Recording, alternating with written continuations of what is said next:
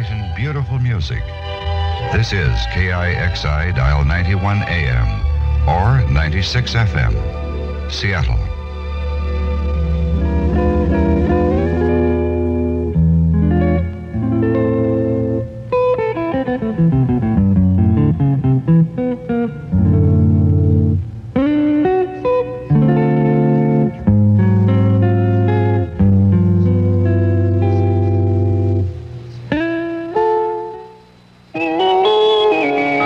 CBS News. Both the FBI and New York Congressman John Rooney are denying a New York Times story which says that J. Edgar Hoover, the late director of the FBI, tried to help Rooney get reelected by supplying him with sensitive information about his political opponent. This is Ann Crosman reporting on the CBS Radio Network. The New York Times quotes what it calls a well-placed source as saying that Hoover gave that kind of information to Rooney and other congressional supporters of Hoover. Rooney heads a House Appropriations Subcommittee, which exercises authority over the FBI budget. According to the Times, Rooney's subcommittee has invariably approved the FBI's proposed budget. The FBI categorically denies the Times report, and Rooney calls it a lot of nonsense. The FBI in Atlanta says its big break in the Reg Murphy kidnapping case came when a Miami resident called, saying that he was approached by a man in the same way that Murphy was approached. The Miami resident, W. Charles Becker, has identified that man as William Williams, the same person arrested in the Murphy case. Sharon Lovejoy has more on the case from Atlanta. The FBI still will make no official comment about the number of people involved in the kidnapping of Reg Murphy or whether they've confirmed the existence of an organization called the American Revolutionary Army. They do say agents are now checking out new leads in the case, some of which came from a diary found in one of William Williams' cars the day he and his wife were arrested. The diary, originally located by CBS News, mentioned several contacts the suspect made with the Saudi Arabian embassy in Washington. For Reg Murphy, it partially supported comments Williams made about his involvement with a foreign government. He said that he had gone to the embassy in Washington because he knew that they would be interested in what he was doing, and they had been interested, and they had taken some of his people. He said that that was where they had been getting some money in the past, and that now the government had said that they're going to have to go out and get some money on their own. That's why he was having to undertake this thing. As for the existence of the American Revolutionary Army, Murphy says it's still too early to tell. Sharon Lovejoy, CBS News, Atlanta. Sheriff's investigators north of San Francisco say they have not discovered a motive in the death of William Nolan, former California senator and publisher of the Oakland Tribune. Nolan's body was found near his summer home in Monte Rio on Saturday. The sheriff's office says that Nolan died of a self-inflicted gunshot wound in the head. Nolan did not leave any suicide note, and he was reported in good spirits last Thursday when he hosted a party at the newspaper office. More news in a minute. Young I may be, but still I'm a man. Just turned 18 and I'll do what I can to find me a place where I can be me. Get ready for life and be free as the sea. Where do I go from here? Oh, where do I go from here? I finished school, but what lies ahead? Don't want to get trapped, want to feel free instead. All over the world, there's so much to do. The call of the sea, don't you hear it too? Where do I go from here? Oh, where do I go from here? What about the new Navy? You'll get your chance at success, learn an exciting job, and see the world. Call toll-free 800-841-8000. That's 800-841-8000. Or see your Navy recruiter. Be someone special in the new Navy. I know where I'm going from here. An airplane carrying 32 American missionaries has landed in Akron after a weekend in Cuba. The plane was forced down in Cuba Saturday after the Havana government claimed it was flying too low in Cuban airspace. Cuba asked for and got $7,000 ransom for the plane's release. Exiled Russian writer Alexander Solzhenitsyn spent the weekend in Norway looking at a house that he might buy in a little town called Lillehammer. Solzhenitsyn was the subject of discussion last night at a dinner in New York City. Phil Jones reports. Speaking at a B'nai Zion American-Israel Friendship Dinner, Vice President Ford said the United States is relieved that Russian writer Alexander Solzhenitsyn has found a haven outside the Soviet Union. And said Ford, there is now renewed interest in the fate of Soviet writers and poets who voiced dissent within the Soviet Union. Our foreign policy, however, is based on a recognition that the United States and the Soviet Union share a special responsibility because of their nuclear power. We have always made clear that our search for a stable peace does not mean approval of a domestic system. Concerning the Middle East, Ford said the administration remains committed to a military balance needed to preserve peace. Phil Jones, CBS News, with the Vice President in New York. The provisional wing of the outlawed Irish Republican Army claims responsibility for the death of a young man whose body was found Sunday night in a Catholic section of Londonderry. The extremist group says the man was executed for informing British soldiers about a secret ammunition dump belonging to the IRA. Earlier in the day, police announced they had caught the Belfast leader of the Army's provisional wing. A spokesman says that the capture of Ivor Bell was a tremendous coup and a shattering blow for the provisionals. Scotland Yard has called in Interpol, the international police group, to help search for thieves who stole a priceless painting over the weekend. The painting, by the 17th century Dutchman Vermeer, is worth an estimated $2.2 million, and it was taken from a mansion outside of London. The thieves reportedly used a sledgehammer to smash through the windows and an elaborate security system. This is Ann Crosman, CBS News. The CBS Radio Mystery Theater presents...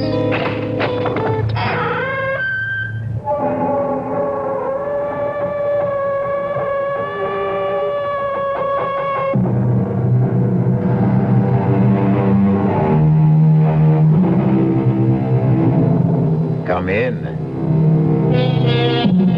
Welcome. I'm E.G. Marshall. Welcome to the sound of suspense. Welcome to the fear you can hear, but mostly to the world of terrifying imagination. The story you're about to hear concerns one of the most unusual killers in the annals of crime. A brutal murderer who carries not one but 4 deadly weapons wherever he goes. A huge monster of a creature weighing hundreds of pounds. But this isn't a horror story. In a way, it's a love story. It's called The Horse That Wasn't for Sale. And now that you've heard the title, you've already guessed the identity of our killer. But that doesn't mean you know what Stargazer is really like. No, you keep away from me here. Get back, Stargazer! Get back, get away! Please, stop it! Please, somebody stop him! Save me!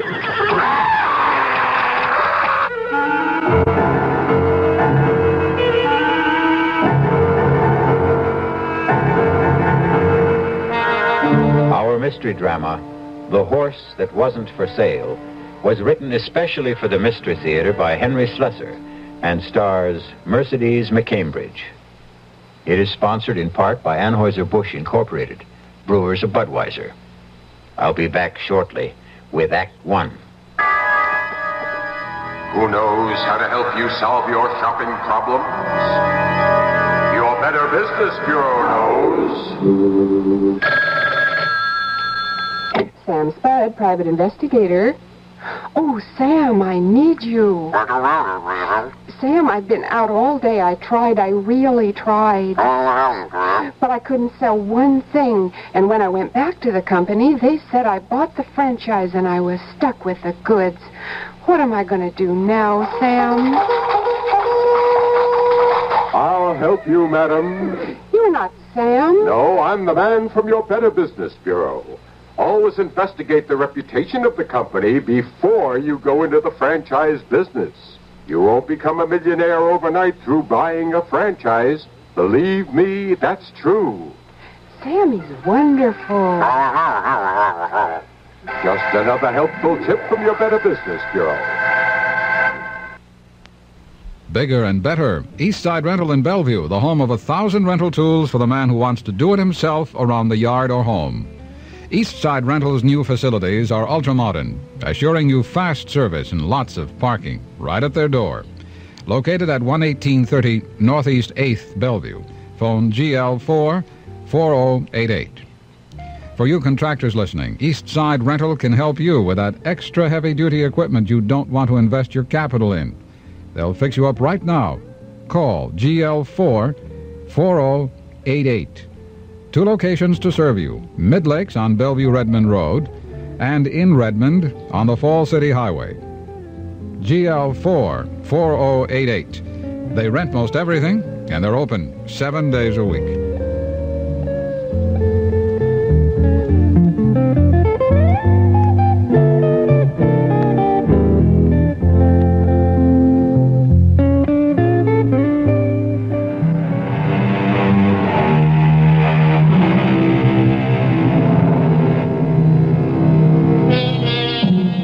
Our tale begins in an idyllic setting. Just picture the gently rolling hills of a horse farm in the early days of autumn. The colors of the trees all red in rust and differing shades of amber. See the ranch house nestled comfortably in the valley. The long row of white stables. But now you may notice something unusual about this farm. The stables are empty. No horses neigh and whinny in the paddocks. The only sound is the tapping of a typewriter. And at a desk in the front room sits a very handsome and very sad-looking young lady whose name is Chrissy Runyon. Judge Simmons, I thought it was only fair that I tell you the whole story about Stargazer, so that at least you'll know the animal isn't entirely to blame for what happened. It began on the day my father was buried. And of course it began with our trainer, Clem Burnett. He was all alone at Runyon Farms that day, and he took advantage of the fact to sample some of Daddy's best bourbon. Ah, shut up, you. Stand still if you want to get brushed. Ah, what's the matter with you? Stand still, you mangy beast. For the love of, there goes the blasted phone now. I ain't got one job to do, it's another. All right. All right, I'm coming. Hello. Mr. Burnett, it's Chrissy Runyon. Oh, hello, Miss Runyon. How is everything out there? Oh, everything's fine, just fine. What about Bobolink? Is she still off her feet? Bobbling fine, just fine. Are you all right, Mr. Burnett? Sure I am. Everything out here is just the way it should be. Tell me, how was the funeral? I'm calling to ask about the horses, Mr. Burnett. Is Stargazer still restless? Well, that horse ain't been nothing but restless since the day he was foaled. Well, then don't trouble him, Mr. Burnett. Do you understand? Just let him be, and I'll take care of him when I get out there. Huh? You mean you're coming out? Of course I'm coming out. Why shouldn't I? Oh, no reason. I just thought, well, you ain't been here in a long time, Miss Runyon. Well, I have to arrange things for the auction. Huh? Auction? What are you talking about? I'm sorry, Mr. Burnett, but the horses have to be sold. And the farm, too. My father's debts were, too. Well, never mind. I'll be there sometime this weekend. Now, wait a minute. You're telling me that I'm out of a job? I'm sorry. There's nothing I can do about it. Now, look here. I worked 6 years on this place. 6 years, and your old man never gave me more than a... I'll see you on the weekend, Mr. Burnett, and we'll settle then about your wages. And remember what I said about Stargazer. Just let him alone. Goodbye. Just like that, huh? Just like that, huh, Miss Snooty? I'll let him alone, all right. He can starve as far as I'm concerned. Well,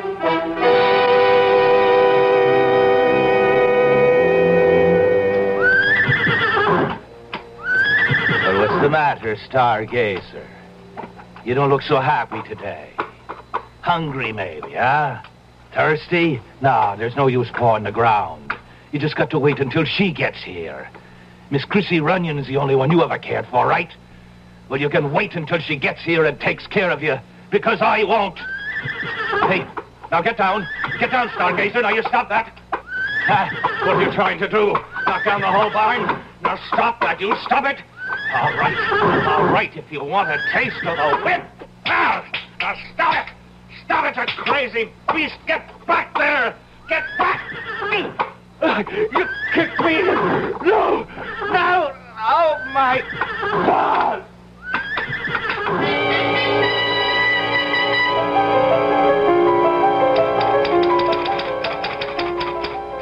Well, you know what happened to Clem Burnett better than I do, Judge Simmons. You viewed the remains of his body for the inquest. That was something I couldn't bring myself to do. I'm sure you remember the day after the hearing, when you asked me to dinner.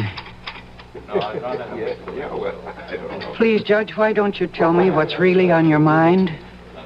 It's about Stargazer. Well, I appreciate your accepting this date. I know you're anxious to get back to the city. No, I'm anxious to get back to my home, Judge. Yes. It's hard to think that Runyon Farms isn't your home anymore. Well, it hasn't been for years. You know that Daddy and I didn't get along. Yes, I know that only too well. Your father used to say the only thing that keeps Chrissy coming back is that horse, Stargazer. And you were right the first time. It's that horse. Yeah? What about it? Well, I think you know, Chrissy. Even though I handed down the verdict I did about poor Clem... Do you know what that man was doing to Stargazer? Yes, I heard the testimony, remember? Well, it's the truth, Judge. He was deliberately starving the poor animal. He was depriving it of feed and water. And that's why Stargazer did what he did. Chrissy, stop thinking that animals are so aware of human motives. Now, I love horses, too, but I don't give them that much credit. Well, they know cruelty from kindness. And you think it was merely Burnett's cruelty that made Stargazer stomp him to death? Yes, I do. Then what about Clayton? Well, what about him? Clayton wasn't killed. Are you telling me that he wouldn't have been killed if your father hadn't reached the stable in time? I didn't know that you knew about Clayton. Your father told me himself. I didn't realize you... He swore me to secrecy because he knew how much you loved Stargazer. He's my horse, Judge. Daddy gave him to me. Yes, but he didn't know that he was giving you a killer. Oh, don't say that. You can be glad I didn't say it at the inquest, Chrissy. Now, I was tempted to, let me tell you. It was only the fact of you sitting there with those big blue eyes of yours filled with tears. Oh, I was crying for my father. Yes, of course. But you were crying for your Stargazer, too. Now, you're afraid the verdict would be against the animal and that somebody would have to put a bullet in that proud head. Oh, Judge, please don't say such things. Chrissy, you're not going to allow Stargazer to be sold, now, are you? Is that why you wanted this lunch, to ask me that? The horse cannot be ridden. Not even you dare ride him again. A horse doesn't have to be ridden. Chrissy, your beautiful stallion is mad. Mad? Killer mad. The way some animals get when they're treated just a little too cruelly. But Stargazer wasn't ever treated that badly. Between Clayton and Burnett and you... Me? Yes, Chrissy. Yours was the greatest cruelty of all. What do you mean? Your horse loved you, child, and you left him. You went out of his life, and you stayed out of it. Well, I was in college. And afterwards... Well, Judge, I did have a life to live. I didn't want to live it under the thumb of my father. Yes, and Stargazer forgot kindness and learned indifference and cruelty, and he went mad. Now, you have to do something for him. Judge, please listen to me. Now, I know he's valuable, Chrissy. And I know your father left you with too many creditors, and Stargazer will probably bring you a higher price than any other horse on the list. 8, maybe 10,000 from the stud farm. Judge Simmons, you needn't have worried. I made up my mind about that even before Stargazer... even before Burnett was killed. He's not for sale. You mean that, Chrissy? I'm putting every single horse up for auction. But not Stargazer.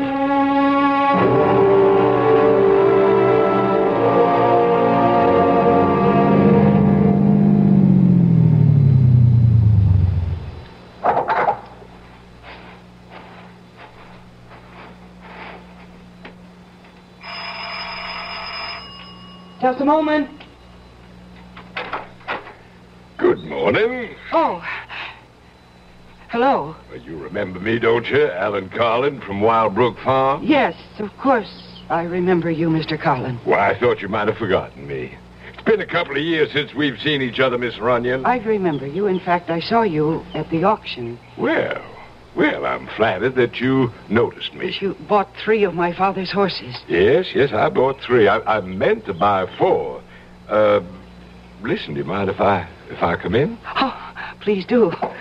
I was really shocked when I heard he died. He wasn't a youngster, of course, but just the same. Well, my father was 71. Yeah, but I always figured he was younger, seeing as how he had such a young daughter. But I know it took Will a long time to get around to marrying. He was practically 40 by then, wasn't he? But then, that's how your father was, always putting things off. Including paying his bills, huh? Is that why you're here, perhaps? I beg your pardon. No, I know that you are on my father's list of creditors. Oh, but that's not the reason I came to see you. You see, I bought 3 horses at your auction, but I meant to buy 4. The only reason I didn't was because the horse I really wanted wasn't for sale. Huh. You mean Stargazer? Yeah, I suppose you think I believe those rumors about the animal? Well, I don't. I've been around horses all my life. A good thoroughbred doesn't go crazy overnight. So any compunction you might have about selling him... You're mistaken. Stargazer was kept out of the auction at my request. He's my horse, and I don't want him sold. Well, I attended the inquest, you know. I listened to every word, and I know Burnett mistreated the animal. That's why he got stomped. Mr. Burnett was a fine trainer. Oh, yes, indeed. The point is that I'm willing to take my chances, Miss Runyon. I won't ask you to cut the price because of a horse's reputation. There's no price tag on him. I'm sorry. Miss Runyon, you're still a sporting woman, aren't you? Would you be willing to make a little wager? What? Well, I've ridden horses with reputations 5 times worse than Stargazer's, and I can prove it. Now, if I do, will you talk about a sale? No. Oh, you're your father's daughter, all right. Everybody said Will ought to raise mules that would have been more in character. Now, look, you don't have to worry about me. I was born in a saddle. If anything happens, the responsibility will be all mine. Your responsibility? Do you really think I care what happens to you? Yeah, but nothing will. If you were at that inquest, you know what it means if Stargazer hurts anybody again. They'll destroy him, and they'll have the legal right to put him away. And I won't let that happen. But it won't be that way. It will. There is something wrong with Stargazer. I've known that for a long time. And I think Daddy knew it, too, but he gave him to me thinking that I might win him over with kindness. Well, I failed, you see. And now when he feels that hateful weight on his back, he... Oh, please go, Mr. Carlin, please. All right, Miss Runyon. I'm just so terribly sorry you won't let me prove you wrong. Oh, dear. I should start my packing. Feels like the whole morning is gone. Oh, no. I hope that man isn't bothering Stargazer. We must be out at the stable. Mr. Carlin, don't. Please don't. Mr. Carlin, don't. Mr. Carlin, stop. Bring him back here. Don't ride him.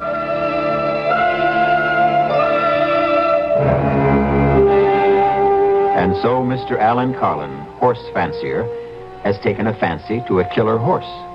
But Mr. Carlin won't admit he can't win Stargazer's heart and perhaps win Stargazer himself. We'll find out what becomes of both of them when I return shortly with Act 2. When you feel like having a cold Budweiser, do you automatically reach for a glass? Well, sure, Bud's a great beer any way you drink it. But without a glass, you're really missing something. Now take that wonderful Budweiser head of foam, for instance.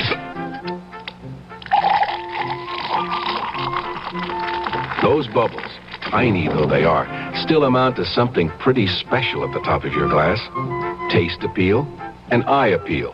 Two results of exclusive beechwood aging and natural carbonation. It takes a lot longer to brew Budweiser that way, but brewing beer right does make a difference that you can taste. That's why when you say Budweiser, you've really said it all. Anheuser-Busch, St. Louis.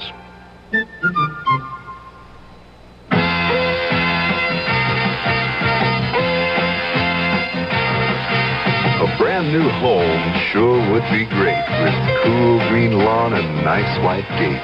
Wherever they be, the kids will know they've got a place to always go. Everyone's got a right to dream. It's great when you can make it. Buy U.S. savings bonds today and see those dreams come true.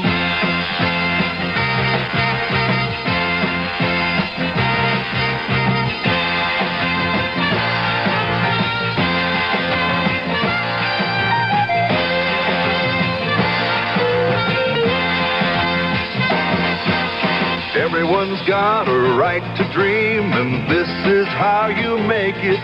Join payroll savings where you work for U.S. savings bonds.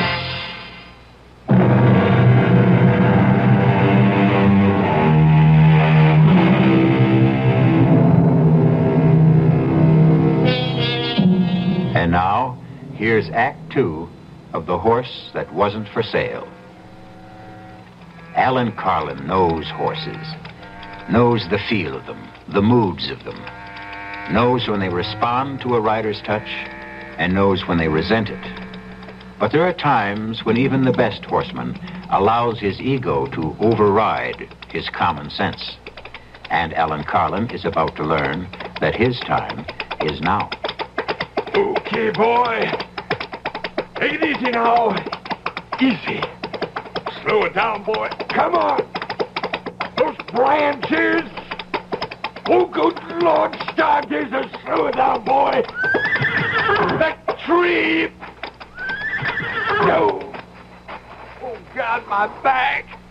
My spine. You crazy horse, she was right. You are crazy. No, no, no, no, you keep away from me. Get back. You get back there, Stargazer. You get away, get away. No, stop it. Somebody, please, somebody, stop him. Save me.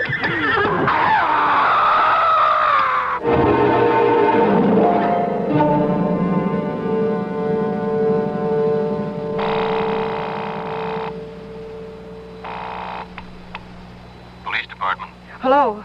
I want to report a missing animal. A horse. Who is this, please? My name is Runyon, Christine Runyon. Oh, yes, Miss Runyon. This is Sergeant Beggs. Oh, Sergeant, one of my horses was removed from... he ran away. Oh? I thought all your animals were auctioned off, Miss Runyon. No, there's one that wasn't sold. His name is...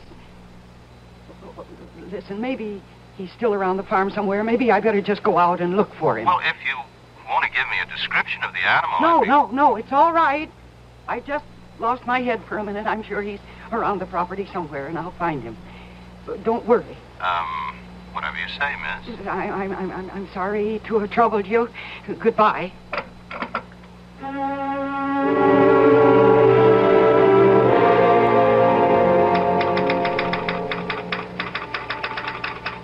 Of course, I knew that Stargazer wasn't around the farm. I knew where Stargazer was. Somewhere near the woods, with Alan Carlin on his back, if he was still safely in the saddle. And I knew that I had to find them. I saw Carlin's automobile parked outside, and I decided to take it instead of my own, so that I could send Mr. Carlin back where he belonged. I just hoped and prayed that I wasn't too late.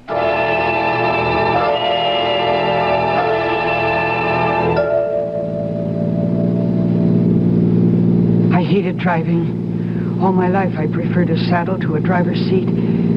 But I drove Alan Carlin's car like a reckless idiot, taking every curve as if it was a race course. Stargazer must have been traveling swiftly, because there was still no sign of them when the road ended and became a forest trail. Only a horse could travel that pathway. So I stopped the car. I wasn't afraid of the forest. I'd spent half my life on a trail that led into the deepest parts of it. But now for the first time I felt afraid of it. Afraid of what it might conceal. And then I heard a sound that froze me in my tracks. Stargazer! Stargazer, where are you? Stargazer! Mr. Carlin! Oh, thank heavens you're all right, Stargazer. You are. Oh, dear God. No! Mr. Carlin, he's been thrown. Oh, I warned you not to do this. He just won't be ridden. Nobody can ride Stargazer, not even me. You're lucky you weren't... Oh, no. Oh, no, his head. Oh, no. You killed him. He's dead. He's trampled to death. Oh, dear God, how could you let this happen? It isn't right. It isn't right. No, no, no, Stargazer. I'm not angry. Not with you. My poor animal. No, it's his fault. It's all his fault. Oh, damn you, Carlin. Why did you make this happen? Why? No, don't worry. Don't worry, Stargazer. I'm not going to let anything happen to you. That wouldn't be fair. It just wouldn't be. Only what can I do? They'll find out. Somebody will find out. I looked at Carlin's dead body. And I thought, what if I simply left it there? Just left it to yesterday's dead leaves and this year's snow. By the time they found him, Stargazer would be safe with me in Washington. But then I realized that would never work. They'd see the hoof marks on his face. They'd know. That policeman I called would remember, and they'd come for Stargazer, and they'd put a bullet in his head. No, I couldn't leave Alan Carlin there. Not with the story of his death so clearly marked on his face and his body. Well, maybe there was something else I could do. What if I obscured the story of that death? What if I just obliterated it? Yes, that was my answer. Alan Carlin's automobile was only 100 yards away. If I could get him there, I bent down and put my hands under his arms, and I tried to lift him. He was so heavy. Dead weight. How could I drag him to the car? No, it was impossible. I could only move him a few inches along the ground. The slippery leaves beneath his body helped a little, but I just didn't have the strength. And then Stargazer gave me the answer. If I could manage to secure the body to his harness, if I could attach it somehow to the reins, or even to the stirrup. It was horrible, I knew that. But the thought of what might happen to Stargazer was even more horrible, more unbearable. And finally, I managed it. I dragged that man's body out of the woods, using Stargazer as my strength. And I put Alan Carlin into his own automobile. And I started the engine. There was only one logical place to take him. It was the canyon road, of course. I knew how steep that drive was, how dangerous it was. That's why so few cars traveled it. And that was lucky for me, the fact that the road was empty, because it made what I had to do so much easier. It almost seemed like a sign from heaven that what I was doing was right. And then, at the beginning of a steep grade, I stopped the car.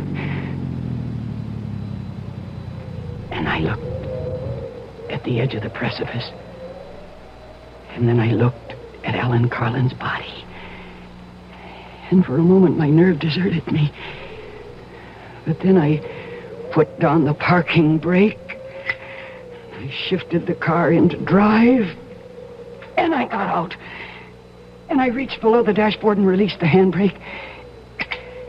And for a moment, I thought I'd have to push the car to start it sliding down the grade toward the edge. But then gravity became my confederate, and the car began to move of its own accord. The door slammed shut as the wind caught it, and with gathering momentum, it headed straight for the guardrail, straight for the canyon below. And the guardrail gave way, and the car and the man and the whole horrible problem went over the edge. And when it struck the bottom, the impact was so shattering, I knew that Stargazer could never possibly be implicated in that man's death. Then I made the long walk back to the woods, back to my horse, to my old friend, who stood patiently tethered, waiting for me, trusting in me.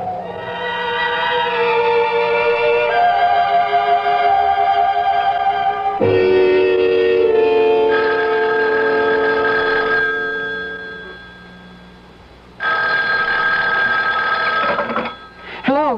Miss Runyon, this is Sergeant Beggs. Oh, yes, Sergeant. Well, I just thought I'd call and see if you had any luck about finding your horse, I mean.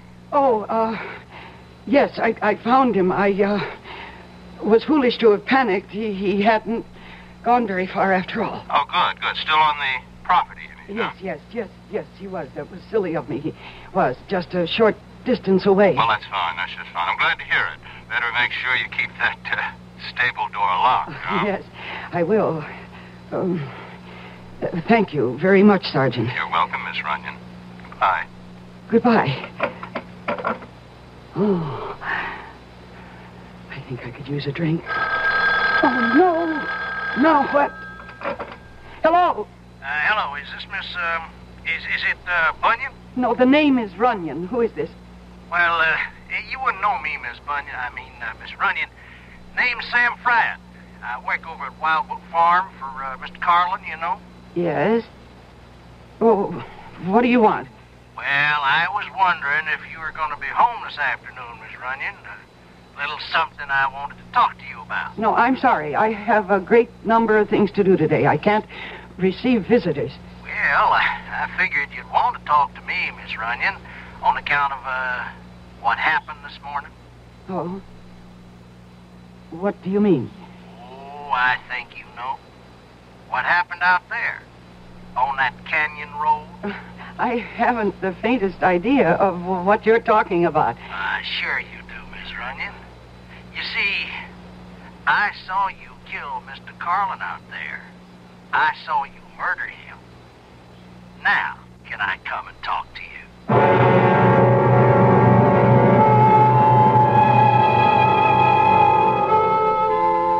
There's a famous old saying that we've all become familiar with lately. Oh, what a tangled web we weave when first we practice to deceive. At the moment, it looks as if Chrissy Runyon has woven herself a tangled web, and one in which she herself seems to be caught. But we'll learn exactly how tangled her affairs are when we return shortly with Act 3. And now another tale of the ball and chain. At Kellogg's Special K presents the good, the bad, and the heavy. Why is that cowboy wearing a ball and chain? Because carrying around extra pounds can be just like carrying around a ball and chain. How symbolic. What will it be, senor? Give me the Special K breakfast. Here you go. For a Special K, it's milk, orange juice, and coffee. Say, don't I know you from someplace? You probably don't recognize me with my ball and chain. I used to be 10 pounds lighter, but I'm getting back that way by exercising and eating smart at every meal, starting with this here Special K breakfast. What's so special? It's less than 240 calories, 99% fat-free, and delicious. It's going to help me get rid of this here ball and chain. I bet your horse will be glad to hear that. Another ball and chain bites the dust. Your happy ending could begin with the Kellogg's Special K breakfast. That's Kellogg's Special K. That's right. Good night. To a child who doesn't read, the world is a closed book. Drifting, dropping back, dropping out. That's why a nationwide organization named RIF, Reading is Fundamental, was formed to help get books into the hands of children who have no books of their own. A book a child can pick out for himself, for keeps. A book that really belongs to him and makes him want to read. It works. There are more than 150 local RIF programs starting up in communities like yours. They're proving that once you get a child into books, there's no stopping him. Won't you help? Write to RIF Incorporated, that's RIF, care of Smithsonian Institution, Washington, D.C., 20560.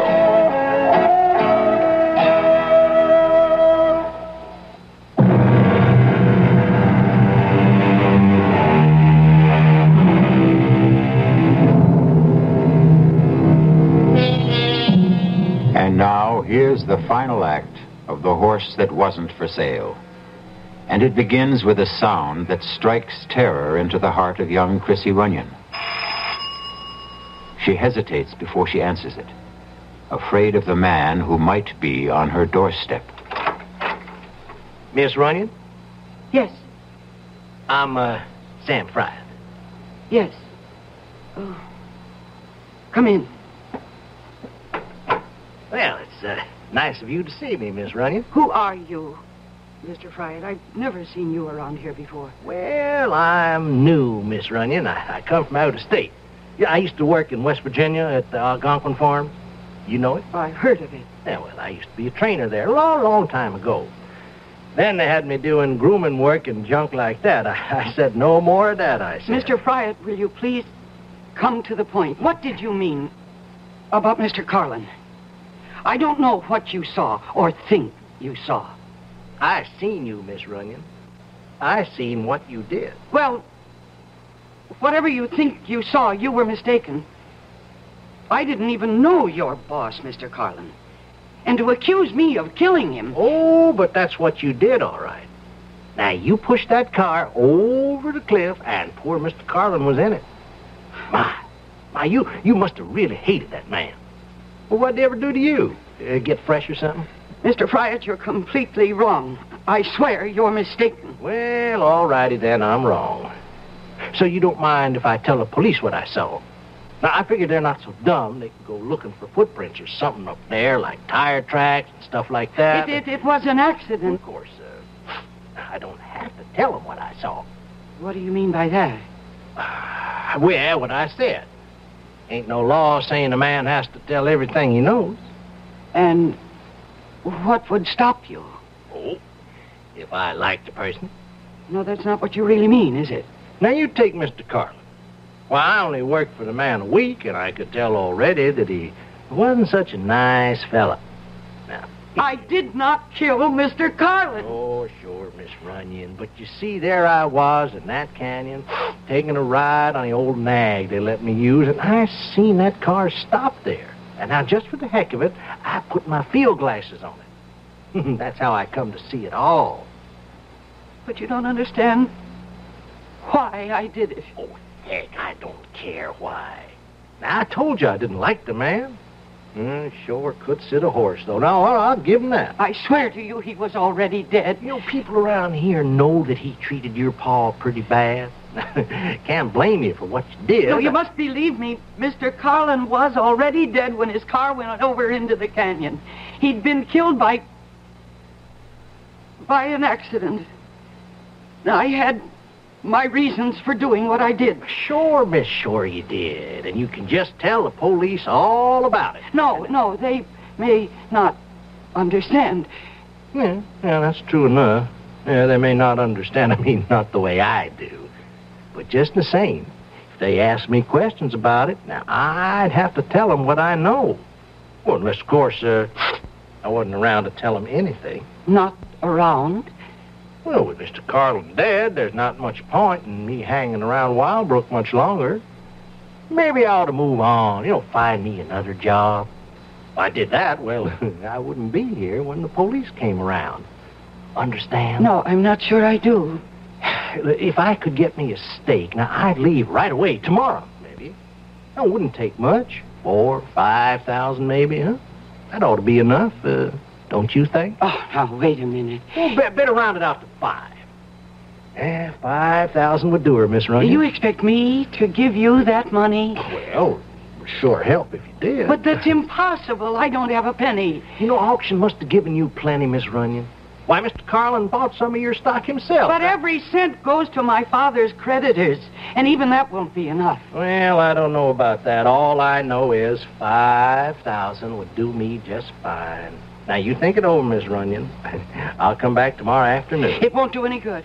We'll see. There's just no way I can raise that money, Mr. Fry. Oh, you'll find some way. Women these days, they can do just about everything. Fly airplanes, run companies, kill people. Well, you'll figure something out, Miss Runyon. Well, so long now. No, Mr. Fry, please. I'll see you in the morning. Oh, dear God.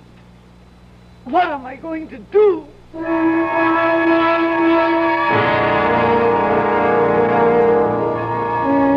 now, here's news on the local scene. The body of horseman Alan Winslow Carlin has been found in the ravine below Canyon Road. Carlin, the victim of an auto crash that completely demolished his vehicle, had to be identified positively through examination of his dental records due to the condition of the body. An investigation by the State Highway Patrol is underway. Yes? Miss Runyon, my name is Sergeant Beggs. We spoke on the phone earlier today. Oh, yes, Sergeant. Could I please come in? Well, if you're still worried about my horse, I told you that I did find him again. Oh, yes, miss, I know. Well, then, what's the trouble? Oh, nothing about the horse. It's about your neighbor, as a matter of fact. If I could just come in for a minute, please. Yes, of course. Thank you. I don't know if you know the gentleman. Name of Carlin? Oh, yes, I know who he is. Wildbrook Farm. Yes, that's him. Matter of fact, I understand he bought some of your horses at the auction last week. Yes, he did, but I didn't handle the transaction myself. The auctioneer did all of that. Yes, I understand. Well, then, what was it you wanted to ask me? You haven't been back home for some time, have you? It's close to 2 years. I came here when my father died suddenly. Yes, I know, and so I guess you didn't see Alan Carlin in all that time? No. Why in the world should I? Oh, I was just asking. Oh, Sergeant, I think you'd better tell me what this is all about. Well, I've got something to tell you about Mr. Carlin. He's dead. He died in an auto crash this morning. Yes. I just heard that on the news. Oh, I see. Well, it was pretty bad. He was halfway up the Canyon Road, heading for the Leap. You know where the Leap is? Sergeant, I was born and raised in this part of the country. Oh, yes, of course. Excuse me. Anyway, he went out driving that way, and he must have skidded or something. Car went over the edge, plowed right through the guardrail. Oh, that's terrible. It's such a dangerous road. Oh, yes, it is a dangerous place. I would have thought Mr. Carlin would have had more sense than to take it at high speed or whatever it was he did. Anyway, the car went over, and it was totally demolished, of course, and that's a long way down. Oh, that poor man. I'm terribly sorry about Mr. Carlin. But I really can't take his loss very personally. I hardly knew the man. Uh-huh. Your father knew him well, though, didn't he? Yes. They were neighbors for many years. And friends. Oh, I suppose so. Only they had some kind of falling out about money, I understand. Well, what does that have to do with all this? Just curious, Miss Runyon. Are you trying to imply something? No, miss, of course not. Why should I do that? Oh, there is just one more thing, though, one more thing. When Mr. Carlin left his place this morning, he told one of his servants that he was coming here to see you. Oh, that's right. He was here. Mm-hmm. What time would that have been? Oh, I don't remember exactly. Around 11, I think. Did he stay very long? No. No more than 10 minutes.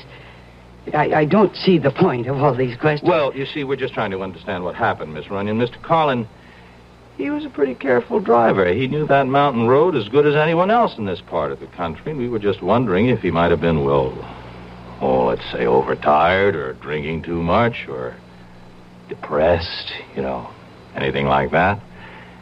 How'd he seem to you? I just don't recall. I see. Well, then I guess that's all for now. What do you mean, for now? Oh, the Highway Patrol is investigating the accident, too, and since you were the last person to see Mr. Carlin, they might be talking to you, too, Miss Runyon. Oh. Is that the horse out there? One that got away? Yes. That's my horse. My. That's a fine-looking animal. Oh. I guess he's the only one you didn't sell off, huh? That's right, the only one, Sergeant.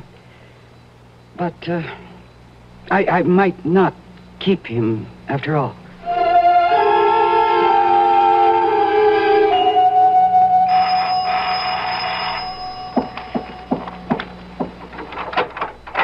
Well, hello, Miss Runyon. Hello, Mr. Fryer. Come in. Well, thank you. Well, sure a nice morning we had, wasn't it, huh? I didn't notice. Sure glad it warmed up some. I had to walk over from Mr. Carlin's place. That old nag of mine finally broke down. Coffee I smell? Yes. Would you like a cup? Well, I sure wouldn't mind. How do you take it? Black, just fine. Oh, thank you, miss. That's real nice of you. That's good. Well, now, I understand the police were around yesterday. You don't miss very much, do you, Mr. Fryer? Pays to keep your eyes open, I say. Oh, yes, I'm sure it does. Now, the question is, how much does it pay? Mr. Fryer, I don't have the money you want. Well, that's a real bad piece of news, Miss Runyon. I told you yesterday there's simply no way for me to get my hands on it. The money that came to the estate through the sale of the ranch and its stock went directly into escrow. And I wouldn't know about fancy words like that, miss. All I know is the estate has no money.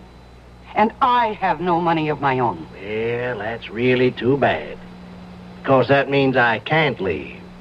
And if I can't leave, I might just as well tell the police what I saw. I'm hoping that you don't do that, Mr. Fryer. Oh, I don't want to do it. Believe me, Miss Runyon.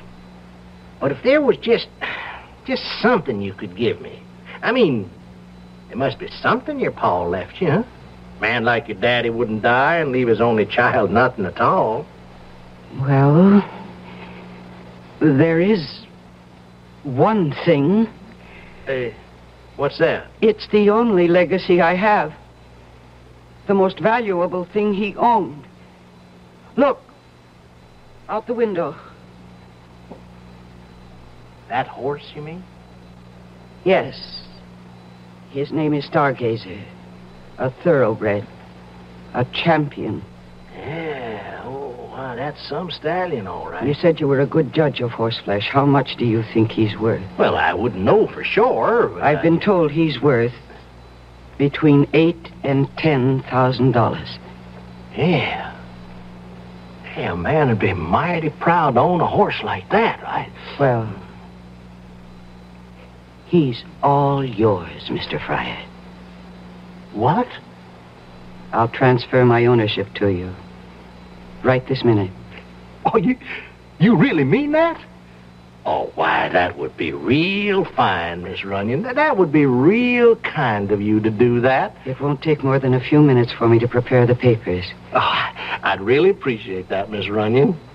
You know, I'd sure like to take him out for one last ride before the sun goes down. And, of course, that's just what happened, Judge Simmons. Sam Fryatt took Stargazer out for his very last ride.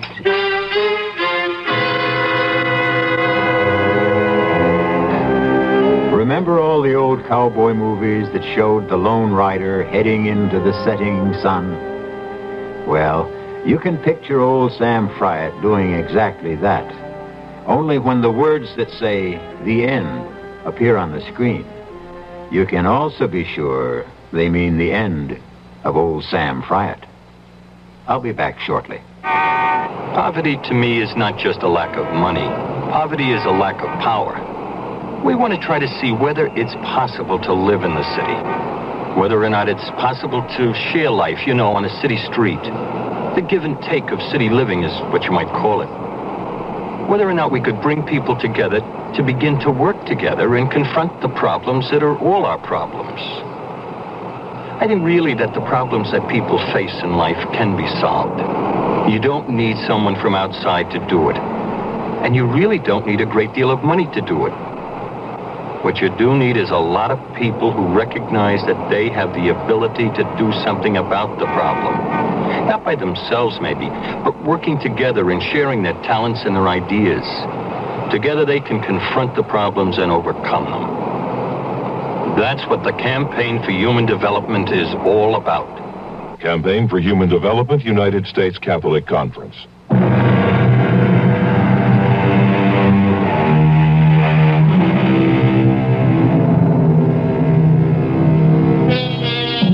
We hope you enjoyed this radio mystery story. We hope you're enjoying the magic of radio itself. Magic which produces the most gigantic stage of all. A stage large enough for one galloping horse or an entire herd of galloping horses. This is E.G. Marshall asking you to tune in. Will someone please head those horses off at the pass? Our cast included Mercedes McCambridge, Arnold Moss, William Redfield, and Earl Hammond. The entire production was under the direction of Hyman Brown.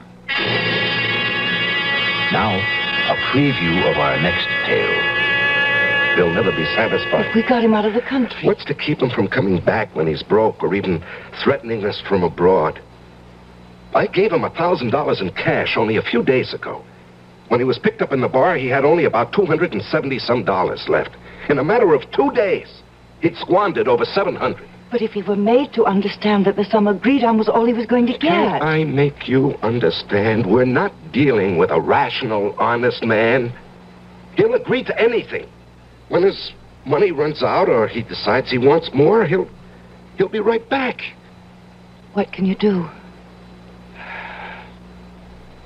There are only 2 things one can do about a blackmailer. Keep on paying and paying forever. And the other? And the other?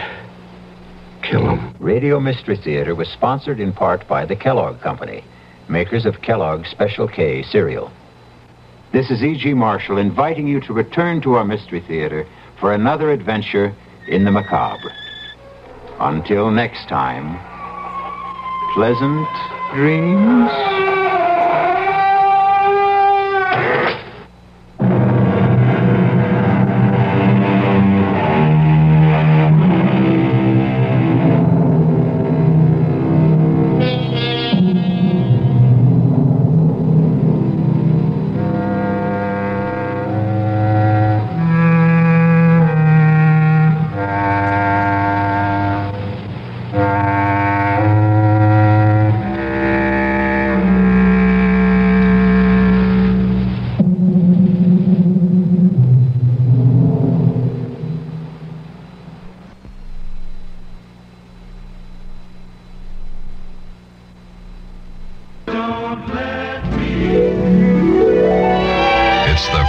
Sound of better music.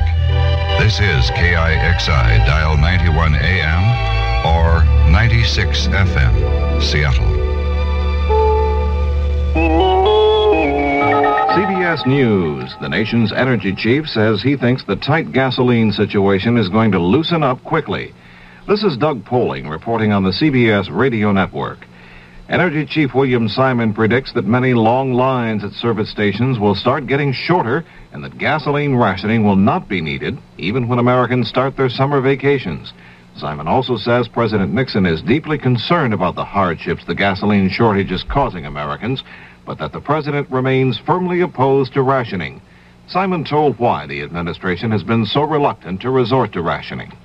Basically, we believe that since the World War II experience of gasoline rationing, that our society has become a great deal more complex. We have almost 100 million automobiles today in this country versus under 23 million, with obviously many more licensed drivers. We have a massive suburbia where people must drive to work each day, that have no mass transit system, etc. We think that there again, through the allocation method, we can get the necessary supplies out to these people without imposing this burden. Simon appeared on NBC's Meet the Press. Just 6 hours from now, Secretary of State Kissinger will be off on another overseas diplomatic mission. Kissinger will be stopping in London before going to the Middle East, where he'll try to negotiate a troop pullback between Syria and Israel, whose armies are facing each other and frequently clashing along the Syrian front. After the stop in London, Kissinger will go to Syria for talks with President Assad, and then to Israel for discussions with Prime Minister Golda Meir. The Shah of Iran says the United States is importing at least as much oil now as it was last September, before the Arab embargo started. Interviewed on the CBS News broadcast 60 Minutes, the Shah said some fraud, something is going on. He says ships are changing destinations 2 or 3 times in the oceans. The oil industry would dispute this. The American Petroleum Institute says oil imports are down 25% from last November. More news after this message. If you're wondering where to turn for information on conserving energy this winter, you'll find lots of help in the latest edition of the Consumer Information Index. The index is published 4 times a year by the Consumer Product Information Center, part of the General Services Administration. And the index lists the latest and best consumer information from the federal government. For your free copy of the index, write Consumer Information, Pueblo, Colorado, 81009. Skydiving will take your breath away, but you'll get it back! Jumping into an ice-cold stream will take your breath away, but it'll come back. Emphysema will take your breath away, but only proper medication and treatment will help get it back. If you have the symptoms of emphysema, shortness of breath, labored breathing, see your doctor right away. This reminder from your Tuberculosis and Respiratory Disease Association is a matter of life and breath. In China, the attack against Confucius goes on and has been joined by the nation's number 2 man. Don Webster has a report from Hong Kong. Premier Zhou Enlai has become the first high official in China to join in the criticism of Confucius. His public statement tends to discredit one theory of China watchers, that the anti-Confucius campaign is actually aimed at Zhou himself. The Premier's reference to Confucius came at one of the few public appearances he's making these days, a Sunday night banquet in Peking for the visiting president of Zambia, K.D. Kaunda. In his speech, Zhou continued the practice of linking Confucius with former Defense Minister Lin Piao. Lin dead 2.5 years, Confucius 2,500 years. Zhou called them both reactionaries who tried to turn back the wheel of history. This criticism, plus some other criticism of things Western, had looked to some as a veiled attack on Zhou Enlai's foreign policy. But now Zhou is one of the attackers. Don Webster, CBS News, Hong Kong. For centuries, Confucius was revered in China, but now the nation's political factions may be using some of his teachings and ideas to promote their own ends.